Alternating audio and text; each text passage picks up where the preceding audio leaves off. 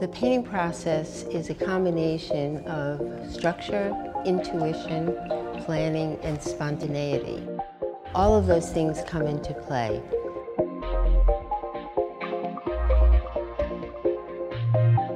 Using the circle in a different way is something that I've been doing for many, many years. I had the opportunity for an exhibition that I was in to try to do something that was very, very large. The title of this piece is Rhythm and Hues, which is sort of really captures color as well as music.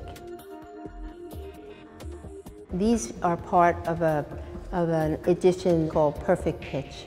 And I realized as I learned about what perfect pitch means for the ear, something where you can reproduce a sound without having a reference. And I realized that that's what I could do with color. The image here does have a flower reference, but in a way it kind of started with the idea of breath, so that it was representing the kind of breath that comes out of using an instrument that requires that. I started the series Drop Dead Gorgeous, which is all about flowers that are really beautiful, but they will kill you. They're poisonous. What excites me about that is this duality, sort of toxic beauty and dangerous beauty.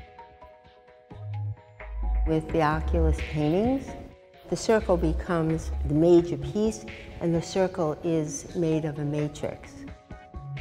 Rather than having the organic abstraction and brushstroke that you see in most of my work, in this case, it's contained within this matrix of the circle.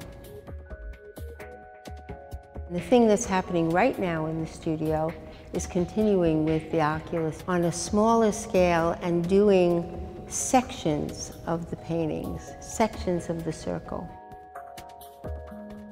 Very inspiring and exciting.